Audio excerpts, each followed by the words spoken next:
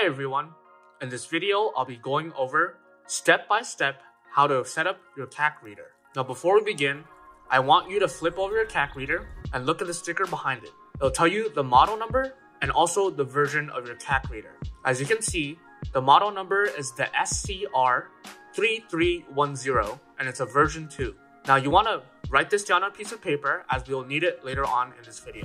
Since we checked the CAC reader model and the version of it, we can now type into Google or any search browser of choice the model number of your CAC reader along with the word drivers. As you can see, there's two that populate, but since mine is the version 2, I would click on the bottom link as such. Once it loads, this is what it'll look like, and as you can see, there's a description, a version, and a date. You want to make sure that the description follows what you're trying to download. So in my case, I'm downloading the Windows for driver for my CAC card reader, and the version is up to date and the date is also very recent. Therefore, this would be the one I'm downloading. Once you click on download, this is what the file will look like.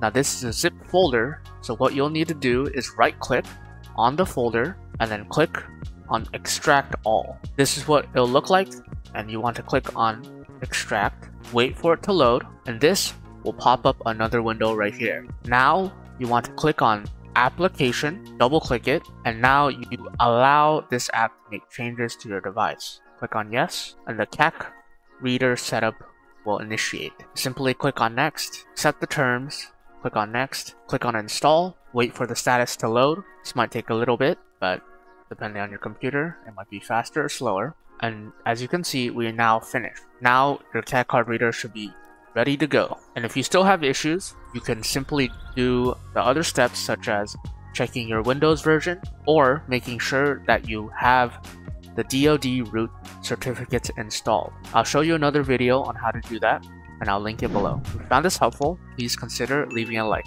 Thanks for watching.